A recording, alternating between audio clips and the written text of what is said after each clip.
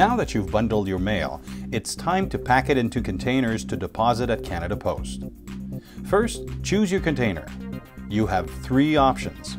Option 1. Use your own cardboard boxes. These need to be sturdy enough to protect your materials during transport and handling. Your boxes should be no bigger than 535 millimeters long by 251 millimeters wide by 303 millimeters deep. They can weigh up to 22 kilograms. We can't return these boxes to you, so make sure they're disposable. Often, the boxes your printing company used to package your unaddressed ad mail is perfect for the job. Option 2.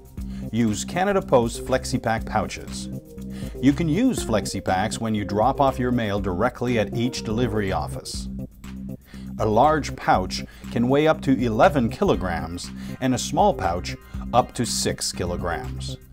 You can purchase these online or at your local Canada Post retail outlet. Option 3. Use Canada Post containers. We also have hard-sided containers that you can borrow. Check with your local Canada Post office for availability in your area. For more details, please visit canadapost.ca/mail preparation. You may have more than one deposit point for your mailing. Please make sure that you don't package materials for more than one deposit point in a container. Now, label your containers.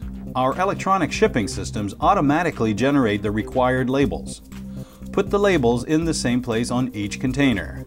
Self-adhesive labels can be ordered online at canadapost.ca. And that's it. Deposit your containers at Canada Post and leave the rest to us.